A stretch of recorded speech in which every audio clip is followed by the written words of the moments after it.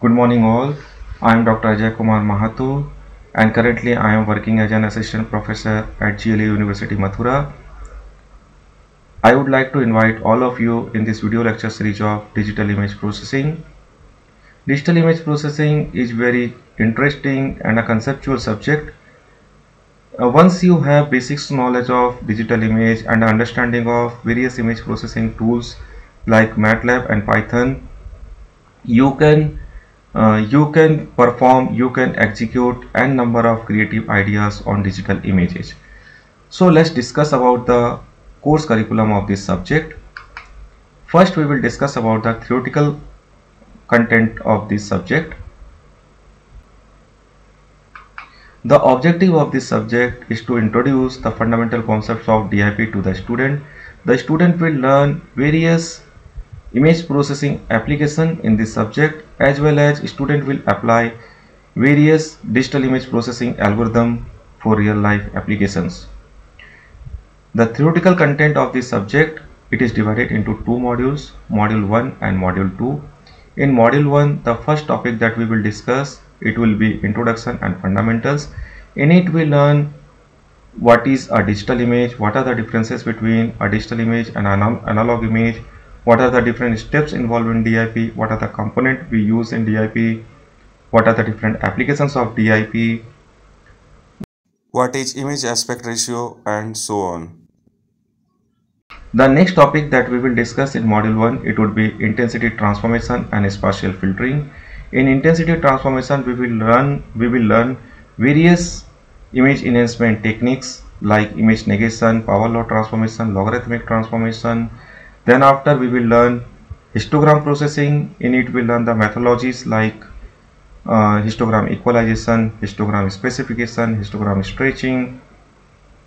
Then after we will discuss about the spatial filtering. In spatial filtering we learn what are the different filters that we can apply on a digital image.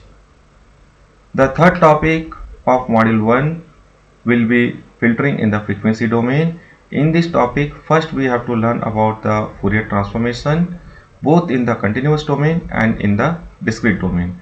Thereafter we will learn how to convert an image into frequency domain, how to design a filter in the frequency domain, how to generate the frequency domain output, and how to convert this frequency domain output back into spatial domain. That we will learn. All these things we will learn in this topic, filtering in the frequency domain. In module 2, the first topic that we will learn, it will be the morphological image processing.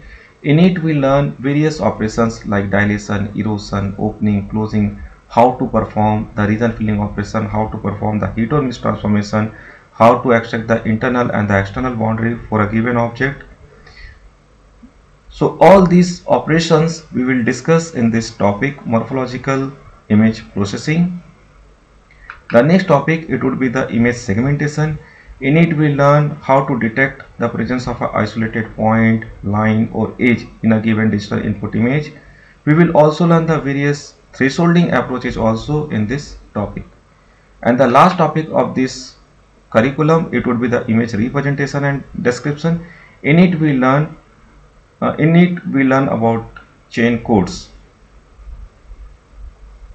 These are the references books which we will refer in this subject.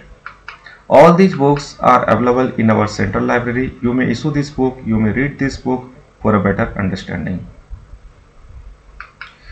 Now next, let us discuss the curriculum of lab session. Though image processing operation we can perform on MATLAB or we can perform on Python with Jupyter Notebook also.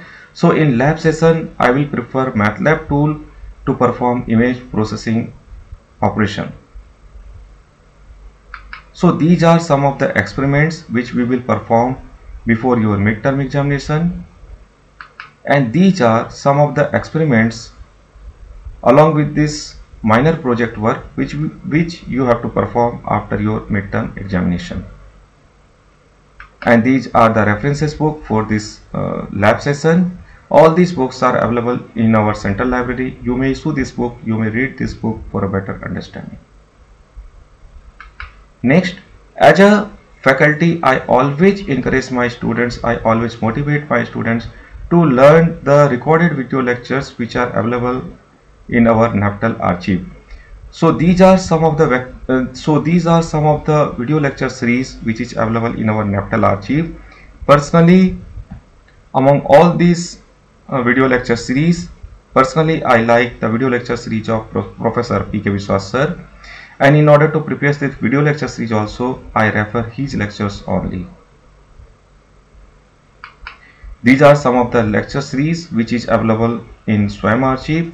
If someone wants to learn how to apply digital image processing applications, how to apply digital image processing algorithm on satellite images, he or she may refer the video lecture series of Arun sir. And if someone wants to learn how to use Python software for image processing operation, he or she may refer the video lecture series of Dipti ma'am and Bharti ma'am. And in YouTube, I have created this playlist for the benefit of my students and my subscribers. So in YouTube, you may search my channel Electronics by Ajay sir. In it, I have created this playlist Digital Image Processing Tutorial for my students as well as for my subscriber.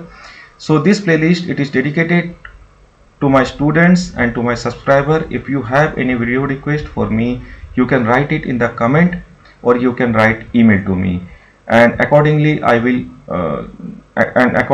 will create some video content for you. And if someone wants to pursue his or her career in image processing domain, he or she have to learn some programming tools like MATLAB and Python. Tools like OpenCV, he or she has to learn. Basics knowledge of mathematics, which include the linear algebra, which includes the matrix operation. These basic mathematics will be required for a proper understanding of digital image. And if someone wants to design some autonomous navigation applications, he or she must have the basic and fundamental knowledge of machine learning and deep learning. So today I am going to stop here. In the next video lecture, I will start some fundamental concepts of DIP. Thank you all.